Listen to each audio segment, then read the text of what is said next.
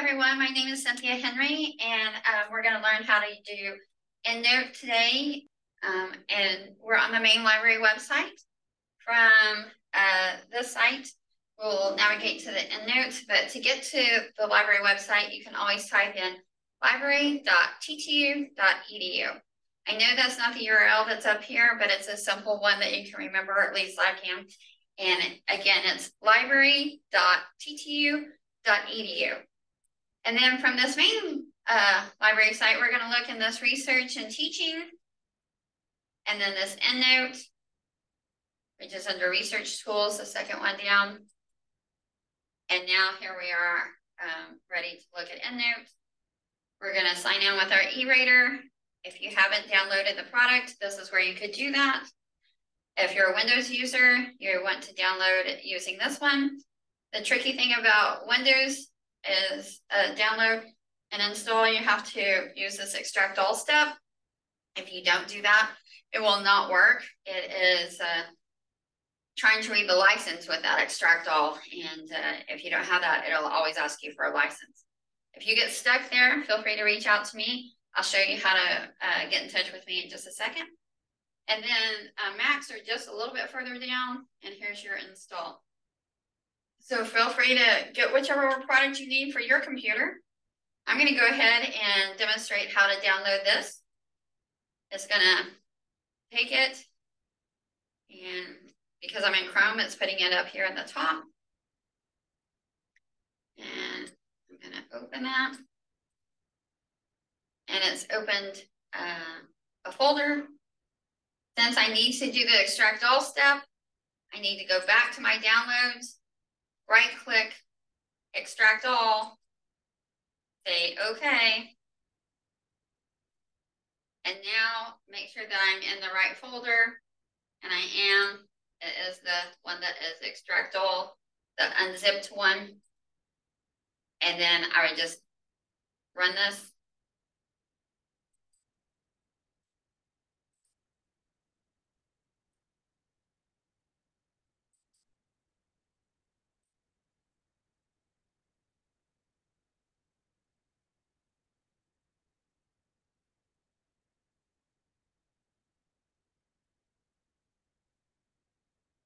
It's going to take a second for that to run through there.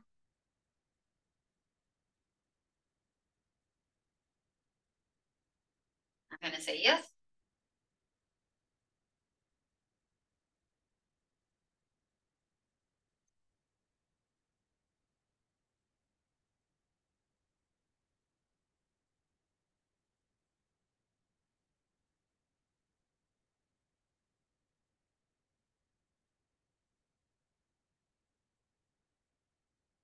I'm going to get this Endnote click. You feel free to get that if you want to. That is actually a extension that you can add to your browser. It's available in Chrome and Firefox, I think. I'm not sure if there's an Edge one out yet, but I'm just going to say no because I don't really want it. But you can use it. And then I think we're all done with everything else. We'll say finish. And so now we're ready to get going. I'm going to actually use this Endnote online guide now. I'm going to click on it, and we're on this page. And this is where you can email me or set an appointment if you're having a hard time with Endnote. Feel free to do that. I typically like to use Endnote online or web. Sometimes it's called basic. That's all the same kind of terminology here, this Endnote product. So this is the online account that you can set up that works with the desktop that we just loaded. So I'm going to go ahead and open that and sign into that. While we're here, we can see that we have an Endnote handout. I encourage you to download this, and we'll use it in just a second. And then this is a PowerPoint, and I'm trying to make sure that most of the steps that we covered today are kind of embedded in that PowerPoint so that you can find that information. So, okay, I'm going to go ahead and click on this and sign into my online account. If you're new here, you would be doing the registration register button here. I have an account already. I'm going to open that account and sign in. Whoops, maybe we'll sign in.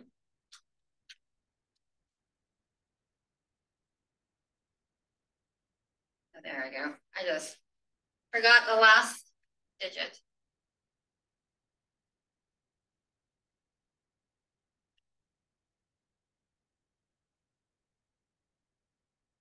Oh, it's asking me about managing my cookies, so I'll do that quickly. And then it's not so grayed out. You can see it a little bit more.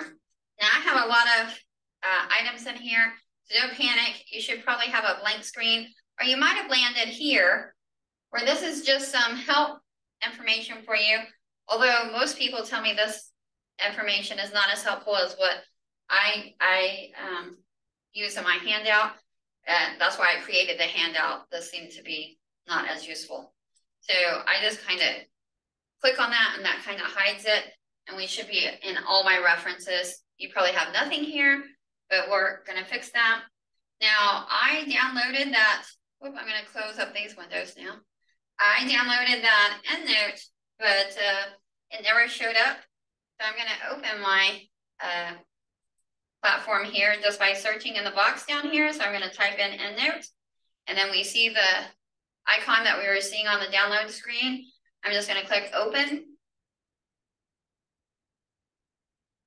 I'm going to say, I agree with this license. Oh, there's an update. I'm going to go ahead and download and install that because I bet that is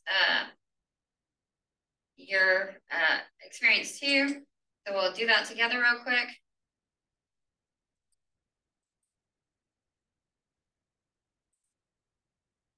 So we must be at, 2.1 now. Sorry guys, I didn't realize we already had an update.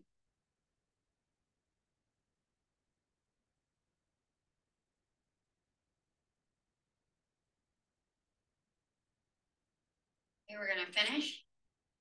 Now I'm gonna go ahead and find that again because I don't know what happened to my window. So I'm gonna open that. And so this is just an announcement telling you this now works with Google Docs. It's just an add-on when using that product.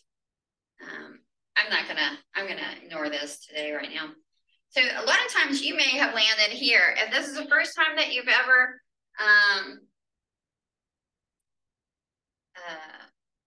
had EndNote, then you would probably want to create a new library. I have a whole library, but that is not on this computer. So let's see. I might go ahead and do the create a new library too. And we can do that together. And then it's going to ask us here to save it. And it doesn't matter where you save that because, I'm going to put mine on the C drive. So hopefully this doesn't have a problem. You won't really use that file again. It's just going to be running in the background. So put it wherever you think is useful. You don't need it to be on the desktop. If you want it to be in OneDrive, that's fine. I just didn't want to sync with my other one, so that's why I chose to do this. So I'm going to say, okay. Okay. Oh, it's not going to let me do that. Okay. Okay. All right, so here is my items. My window. I'm going to open this a little bit and we can see the whole thing together. And some things that we want to make sure we're doing, especially if you have an online account, we can go ahead and set some of that stuff up. I'm going to click on the edit and preferences. And then we want to make sure we sync. We're going to enable sync. I'm going to type in my email address that I just created on the web version that we were looking at here. So I'm going to put it in here. So if you've created an account, feel free to do that. I got to get my glasses so I can see now that it's super tiny. And then let me make sure I have my account right here. I'm going to say okay. It's authorizing. I'm going to say okay here. I'm going to make sure this is checked. So that means anytime I open this Endnote here on the desktop, it will automatically check with the online account and sync automatically. And then I'm going to say apply and okay. So now it's going to actually pull in some information from my online account. And I may not want to trigger that yet because I have so many. It will take a while for that to populate. But to do that for yourself, the first time you have to click library and then sync. And I'm not going to do that because like I just said, but if you have one or two online and you want to go ahead and sync that, you can. Or we can go ahead and pull some information in. So I'm just going to open that window again that has our instructions. I'm going to go ahead and download this handout. And you can see what it is and you can follow the steps right along with me if you want. This teaches you how to move citations in and also how to use it in Google Scholar. And then if we need to cover PubMed, we can. It's a little bit different. So Google Scholar and PubMed are slightly different than every other one, but everything else is good. Then we'll talk about the Cite While You Write plugin in Word and how to insert things in Word. And then how to group things. We just covered the sync with our online account, how to open a library, and then we'll also cover this find full text, which I think is useful. And then the rest here is just some things if you needed to do for some extra, like maybe you have a whole zip file of PDFs, you could pull them in this way. The APA 7th, when it first came out, was not loading automatically. It should be loading now, and we will look at that to make sure, but otherwise those are the steps. So I just wanted you to kind of see what we're going to be doing here and how to use that. I'm actually going to move it to the other screen because I don't necessarily need it most of the time, but I will need it when we set up the find full text. Okay, so I'm going to be back into our desktop app. So this is desktop app, and this is the online account.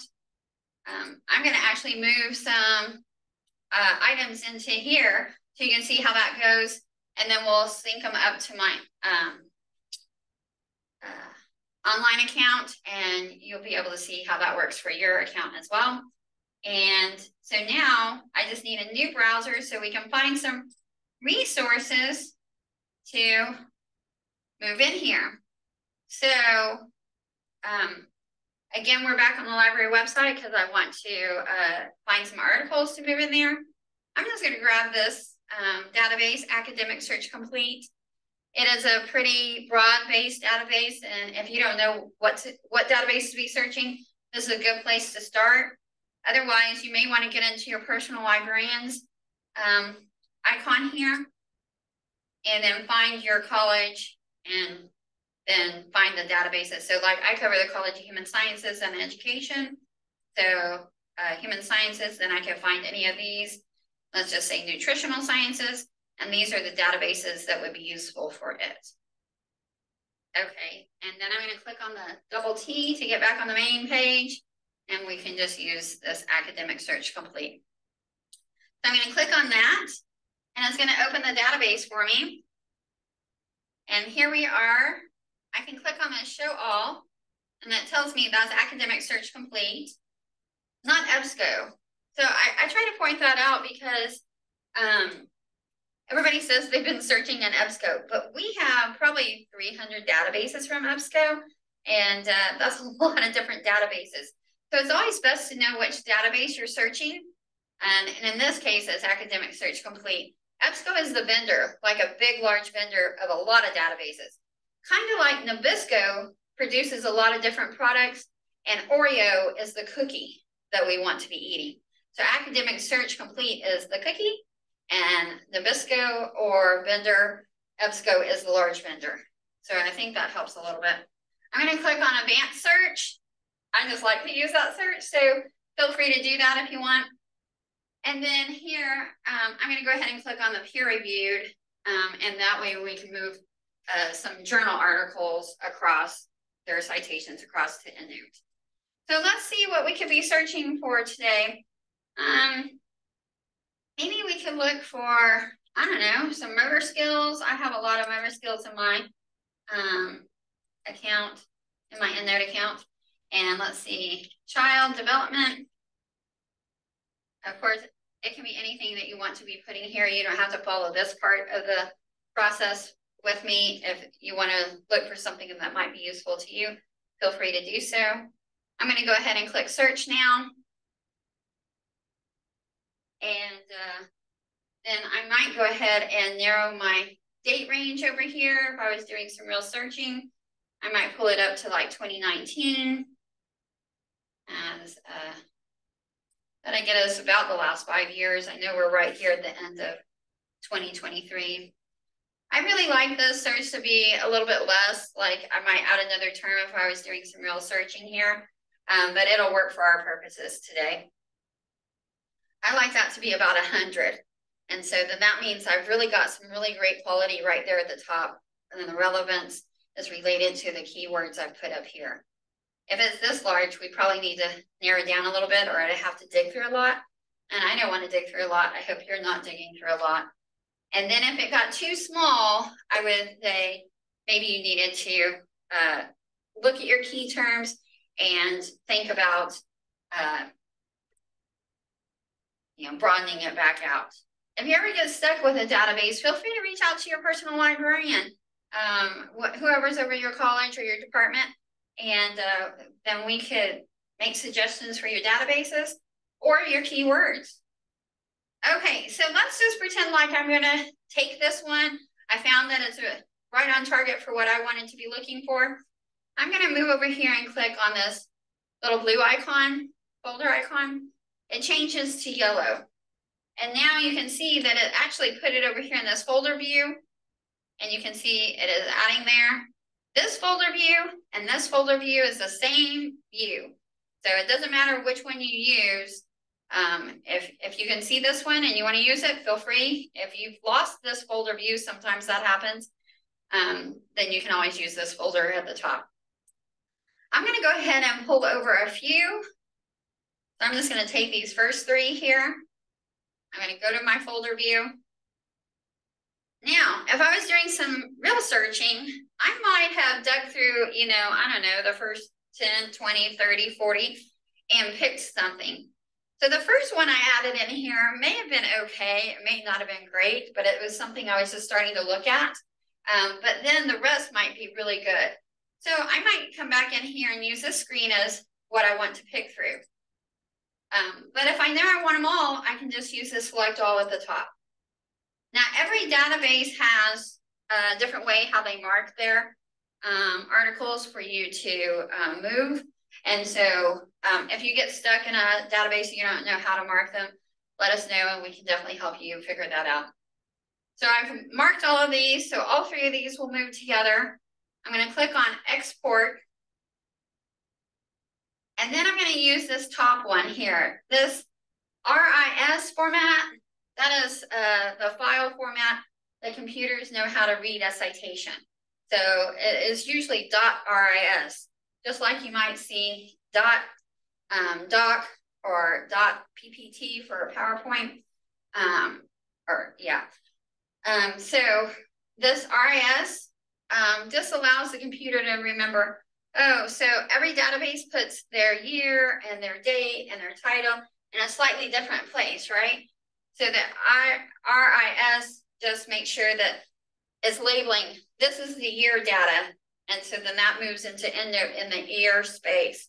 This is the title data that moves into the title space. This is the,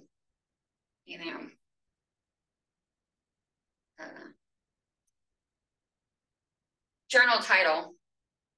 And so you can move those around. Okay, so now I'm going to not check this, because if I've spent 30 minutes pulling together this research, I don't want to lose it if for whatever reason there is just a little bit of a glitch. I don't have that happen a lot, but I just like to not have that checked. Now I'm going to click save. And it's telling me there's number of items to be saved, there are 3. And I'm going to click save. And it's put it up here at the top. That's where Chrome stores it. That's where Firefox stores it. I'm sorry, I don't know where Edge stores it. I don't use Edge that much. But if you get stuck, you need help figuring out where that is, let me know, and we can figure that out. So I'm just going to double click on this. And it's going to bring this little box open. Now it's bringing that box open because I actually have both products open, right? I have the Endnote open on my desktop and I have the online account open and signed in too. If I didn't, it would automatically put it into my desktop, but this is a way that you can choose where you want it to go. I'm going to leave it in Endnote, not the online version, and say okay. Did I say okay? There we go. So now it quickly put me back into the desktop version of Endnote, and you can see we've moved the 3 citations over. And let me just kind of move this around a bit. I like it to kind of sit like this. And I don't necessarily like this one here, but if you like it, you can leave it. I kind of close this because I can always get back to that just by clicking on here if I needed to. And here is the abstract. And I can get back into this if I wanted to. So this has just moved the citation over. And you can see the whole citation information under this edit. And I can change that if for whatever reason I realize that, the pages are wrong and I need to put in real page numbers, or, the volume is really, 241. And so occasionally you'll see that, but not often. But if you needed to, more likely you would want to look at your title and see if it is capitalized appropriately. So of course in APA, it doesn't want anything else capitalized except for the first word in the title or anything after a subtitle. So the A is appropriate. But sometimes they come over and they'll have like the T capitalized, the S capitalized, so you'd have to change that.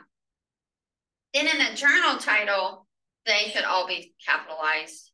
And so this is appropriate this way. But if I needed to, I would need to fix it here, not in Word when we look at that later. So, okay. If I wanted to attach the PDF here, I'd have to go back to the database. Go click back here. I'm going to click back one more time because I want to be back to my results list. And then, so this first one here has the PDF. I would just go ahead and get this PDF, download it, save it. And then I can put in Endnote. This is the right citation for it. Click attach PDF, find it. Should be in my downloads, I think. Here. Let's see if we can find that.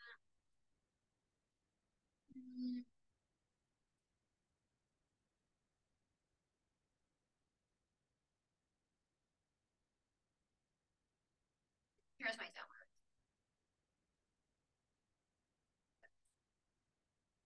So now here the PDF is attached to it. And I know that, no, I don't want to make any changes to that yet. Oh, maybe I did, sorry. Whoops. That'd be good. Yes. Open. Now say yes. And so it has the little paperclip over here. So anytime I have the paperclip over here, that means that the PDF is already attached.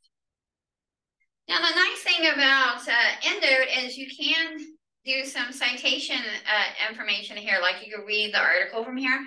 And I kind of let the screen be split like this a little bit clearer. Or if I want to pop this out, all I have to do is click out and it will pop it into its own window. Let's see if I can move that around a little bit. I might even open it totally. And then if I wanted to highlight something, I just need to highlight what I want to highlight and then use this little comment kind of icon. If you click on that, a whole new menu opens and I can say, oh, I want to highlight that text. And so then now it's highlighted. I can also drop a little note there if I wanted to do a little sticky note. I can click on this and it will add a little sticky note wherever I drop it. And I can double click it and it will have a little box over here that I can now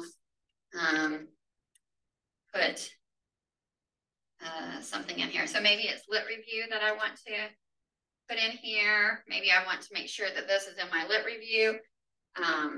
Maybe I want to highlight something that is looking at young children with developmental disabilities, DDs. So maybe I want to add DDs here. Then I can close that and I can close this and I'll say yes. So then that information is stored and I can search for it later if I wanted to. So let's go ahead and create a group here.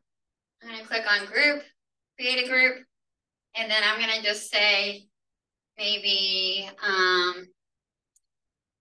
DD, because I want to make sure it's not messing with my other folders. Or I might have motor skills here, or I might have the class that I'm using it for, or topic, or semester, however you want to store your research. So once I type it in there and just click somewhere else, we now have the folder DD, and then I can just grab all of these together.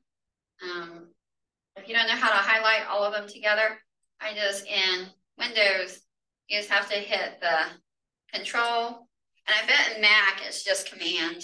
And then now I can drag these into that group. So now we have three are in the DD group. Now I do want to make sure when I import these that I move them somewhere, because the imported references is just the new references. You want to make sure that they're stored somewhere in the all. And so look, that has doubled it. That's funny. I hadn't seen that do that before. Because it usually doesn't add it just has them. That's interesting. We'll have to see why that is. Because we would want to not have all these duplicates. In fact, I might go ahead and delete these. And I just clicked delete. And so there we are. But you can store these in multiple folders if you want to. So maybe you're doing something in a class with motor skills or child development, and then you also are about to write a dissertation that also covers child development, so you can put them in multiple places if you want to. Okay, so let's see what else we want to do. I was trying to think where our next step might be. We got 3 in from a database. We can go ahead and look and see back on our browser here. Let's go ahead and look at Google Scholar real quickly. I'm just going to type in Google Scholar and open it. And I have to make sure it's working with the library to move these over. So I'm going to set that up real quick. Under the little 3 lines, I'm going to click on the settings. And then here, I would want to change this to RefMan. So I don't understand why it's called RefMan. So I can't give you that clue, but RefMan means .ris. So we want to use the same extension to move those citations over from Google Scholar. Now, some people like to say, oh, I want to use the EndNote. Sometimes that works and sometimes it doesn't. Depending on the version that is happening and what is stored in Google, I always see that the RefMan works. So I typically encourage people to use RefMan. And then that way you only need to remember, RefMan ris to get anything from any place. So we saw how to use that in a database. We're now using it in Google Scholar, and then you can save this. And so I'm going to click save, and it's going to throw me back onto the main screen of Google Scholar. But I want to set one other thing up for Google Scholar. Is under that same 3-line menu, we're going to go to settings again. We're going to go to library links. And I'm going to type in Texas Tech here. So I'm going to make it work with a library search. And I'm going to click search here. So I want to highlight, check mark that Texas Tech University Libraries FT at TTUlib. That means full text at TTUlib. So I'm going to check mark that. If that WorldCat is checked, that's fine. That's just a large catalog that most of the world participates in. So feel free to leave that. If you find a book that way and we own it, it will route you back to our library. So I'm going to click save. And now I'm going to run that same search that we were doing in the database. So let's start out with motor skills. Motor skills and child development. There we go. So what I'm really looking at on this page is, let's talk about it. So it's kind of overwhelming to me. So let's see what this looks like. This is the article that I want to maybe be reading or looking at. But instead of clicking here, because if I click there, unless I'm on campus, it may want to tell me, oh, you need to pay $35.95 for it. I don't want you paying for anything, right? That's why we set up this FT at TTUlib. So if we click here, it's going to open our links resolver and get us back into the library resources, and it'll find the PDF for us. And most of the time, that's how it's going to happen. And then we can see the PDF is here, and we can download it. Or if these don't populate, because this is a new tool that we've just started, it's called Library Key to have these sitting here, then you may have to look in one of these collections. But that's what it's telling you, is we have this article in 2 different collections, and it tells you the information that you need to know about that collection. So this journal, Child Development Perspectives, we started collecting it in 2007, and it's in Academic Search Complete, but the first current year is not available. That's called an embargo, and so then that means that we couldn't find anything in there from 2023, so we need to know that. And this one doesn't have that kind of connotation, so if we really needed something in the last year, we would use Wiley. But if there's neither of these are sitting here, it'll say no full text, and then you would be able to use the request it. And that request it really interacts with our document delivery account. And if you haven't set up your Iliad account from our document delivery department, that's all interlibrary loan, ILL, that's all the same kind of verbiage, then you can go ahead and set that up. I'll show you that right at the end, because we're not really here to talk about all that, but I like to mention it. So I'm just going to grab this PDF so that I'll have it. And I'm going to download it. But we still haven't put the citation in. So now we have to be back into our library account. And because Google Scholar doesn't populate to a new window, you have to click back. And so right here, down below, we'll see this import into RefMan. So the only thing that's really annoying about Google Scholar is that it will only let you move one at a time. Anything else, any other database lets you move multiple at a time. So just be aware of that. So I'm going to click on this. It's going to throw it up here. It's going to say scholar.ris. That's what we're looking for. I'm going to double click on that. It's going to let me pick. I'm going to say okay, because I want it to go into my account. So now you see it moved to the 3 we have moved previously, and then it's moved this one here. Since I have this open and it has the attachment part open, I'm going to go ahead and attach that PDF that we just downloaded from the library. So this is what we had opened, and we know that this is this information here. And so, and we can make notes here if we want to. I'm going to kind of open this back up, and since this is a new library, did you see how small the title was?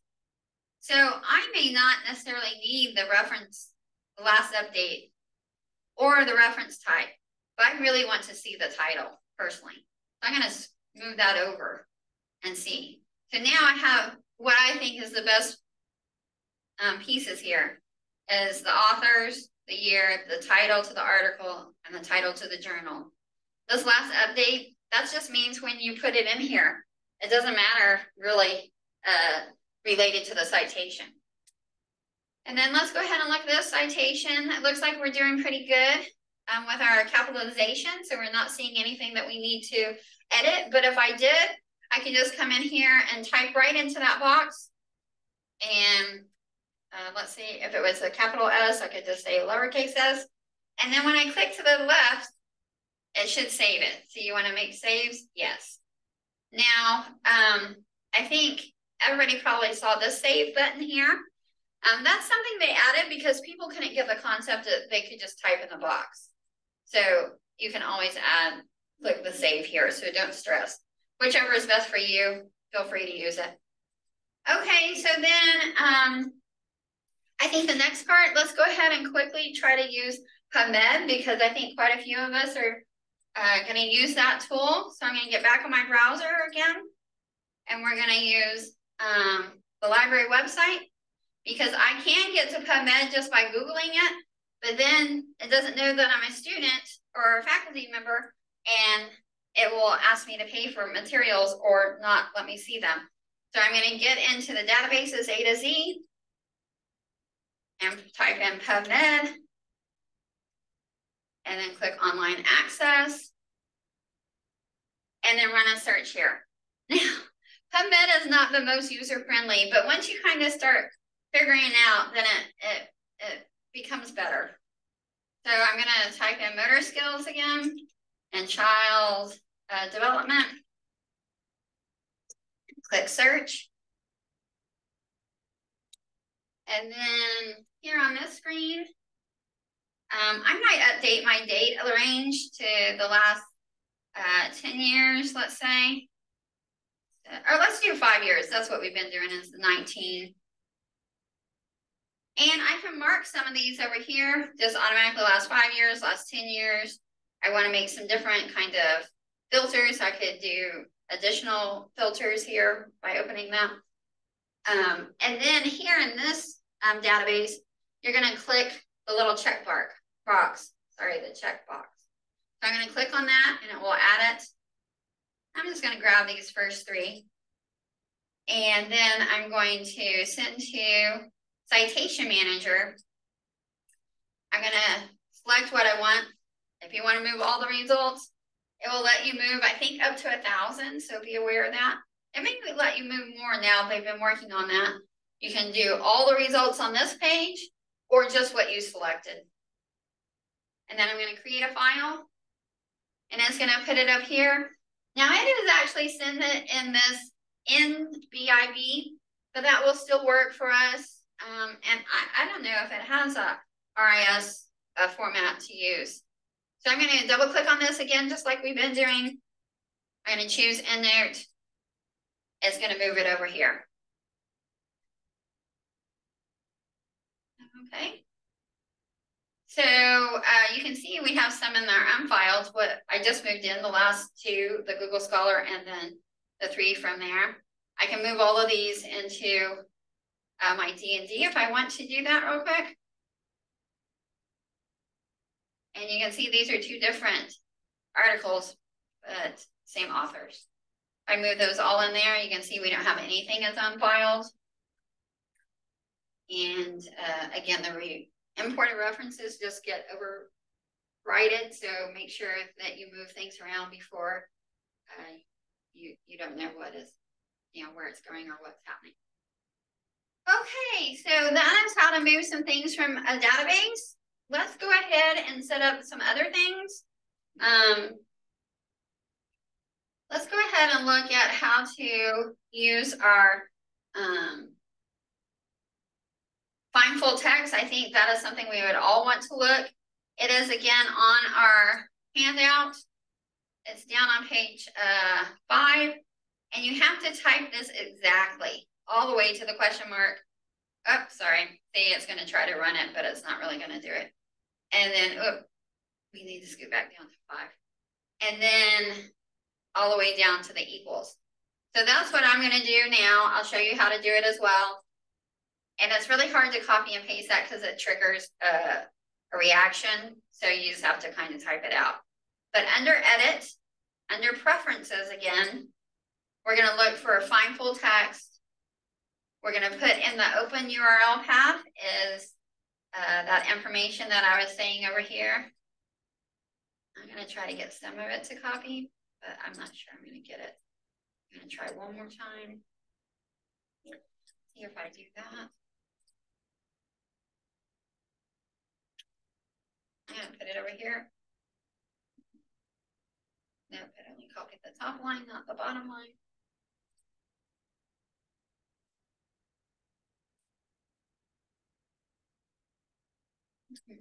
Maybe I can fix that on the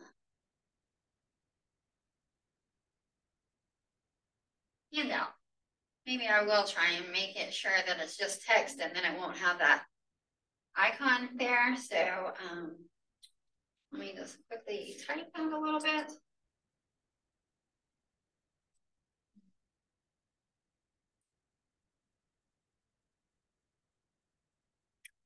We can all type together. Let's hope that we get it. I'm notorious for not doing great at typing this. Let's see.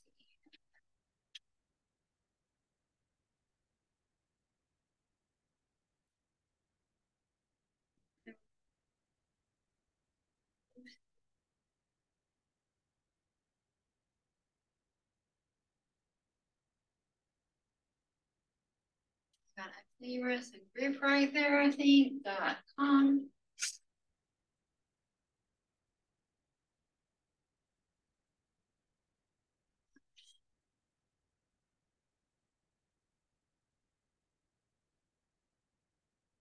Make sure that you have the capitals when you need the capitals.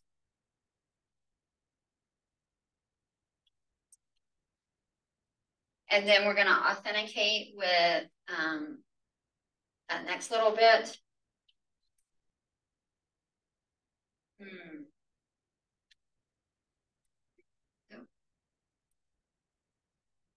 Make sure you put in semicolons, not, colons, not semicolons. What I was meaning. That's LIB.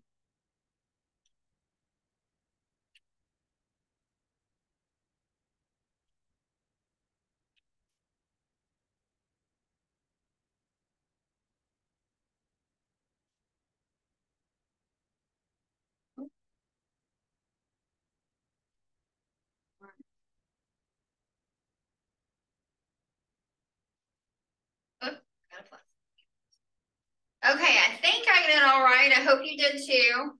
I'm going to click on automatically find anything that is newly imported references, and then I'm going to click apply, and then I'm going to click OK. And then I'm just going to open all my references. That will be good. And then I'm going to trigger this. So under references now, we're going to do find full text again. Let's see if that's going to work. Walk it through. It's looking. It found one. It does take it a second. Okay, and sometimes you'll see it flash, and that means it's kind of thinking through. So it looks like it only found the one. So if I really wanted these others, I would need to make sure that I found them from the database and attached them. Okay, so that's how that works. Let's go ahead and open our Word and see how all this work will really benefit us in writing. So I'm just going to open my Word down here. Say open. And because we downloaded the platform from the library, it should have already put Endnote 21 in your Word. So I'm going to go ahead and open that. And then I'm going to pretend like I'm typing a paper. And I need to cite something. So I put my cursor where I want the citation to go. And then I'm going to click Insert. And now I can look for anything that I have.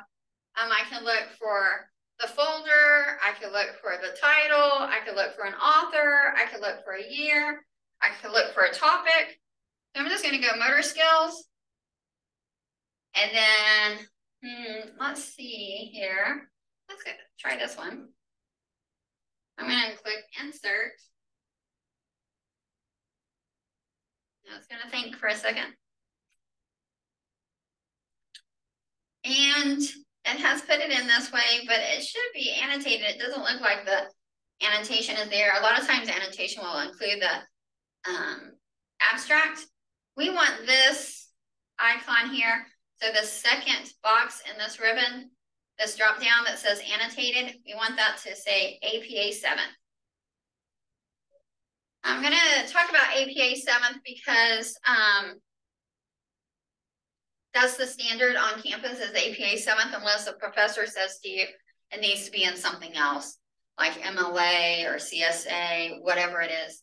If you need a different item added here, feel free to reach out to me. I can help you figure that out. It's a little complicated, so we're not going to cover it today, but we have some basics here. We have APA, author date, and Chicago, and numbered. So if you need that. Okay, let's say I needed to add some more here. Typing. I cannot type and talk at the same time. And then I'm going to add here. I'm just going to grab that first one. And so you can see in APA, they have it alphabetized. In numbered, they actually say whichever one you cited the first one, that will be the number one. And you can see that's just how simple it is to change between styles.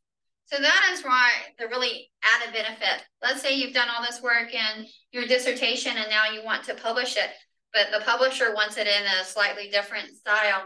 You can just add that style or change to that style and it's automatically in the right format. So I'm just going to space a bit. I like to give myself a little bit of room to write, and then I can just keep on writing. Endnote is smart enough that if you move paragraphs around and change things up and you are no longer wanting to have this first paragraph, you can take that out. It will update and just have the citations that you have left. So let's say we wanted to add a page, like this is a direct quote. We needed to click on that citation. Then we need to edit and manage the citation. Then we can say, oh, here's the pages. That was on page 33, or whatever page it is. I haven't even looked at the citation. Oh, it's 136, so let's try that. We'll say that it's on 136, and then we'll say okay. And then it will automatically add the page for the quote that you need in there. Of course, you need to put in your quotes over here, but just wanted you to be able to do what you need to do there.